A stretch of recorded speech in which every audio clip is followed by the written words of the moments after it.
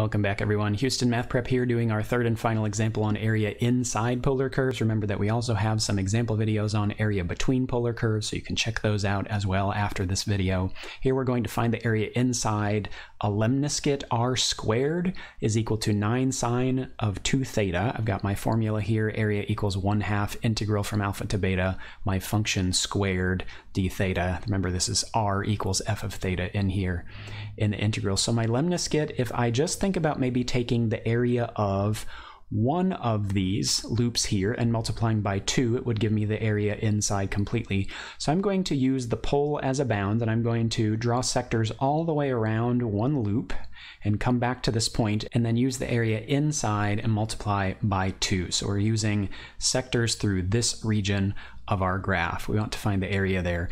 So we'll set up our integral. We're going to multiply by 2 since I'm only using one loop. So 2 times my formula, 1/2 integral from alpha to beta, f of theta squared. In other words, this is r squared, right? Now, what you may notice is I already have r squared.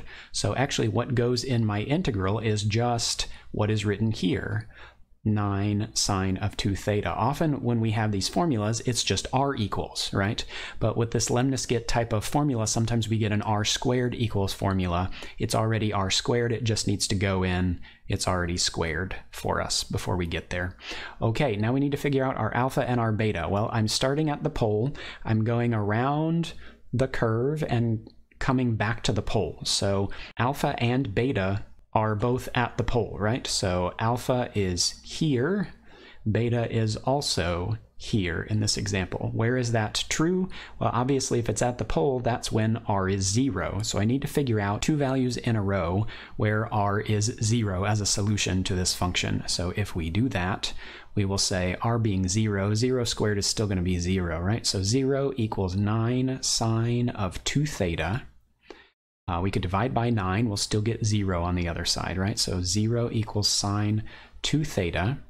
Where is that true? Well, let's see. Ignore the 2 theta for now. The first place that is true would be where? Well, it would be at 0, right? Sine of 0 is 0. And then where is the other place that this is true? Well, it would also be, the next place would be at pi, right? So I have the inside equal to 0 and the inside equal to pi. Those are going to be my answers. So 2 theta equal to 0 and 2 theta equal to pi will be my alpha and my beta. If I divide by 2 here, I'll just get theta is 0. If I divide by 2 here, then I'll actually get that theta is pi over 2, right? So I'll be integrating from 0 to pi over 2 to find my area. Now I don't have to worry about squaring here, and my 2 times 1/2 reduces to 1. Let's go ahead and bump our 9 out. We could do that. You don't have to, but I'll do it here. 9 times the integral from 0 to pi over 2 of just simply sine 2 theta d theta. And this is actually a really easy integral to do, right? So here we'll get 9 times antiderivative of sine 2 theta. So antiderivative of sine is going to be negative cosine. But now the antiderivative will give us the reciprocal of 2 coming out. So we get negative 1/2 cosine of 2 theta. Okay, and we'll evaluate that from 0 to pi over 2.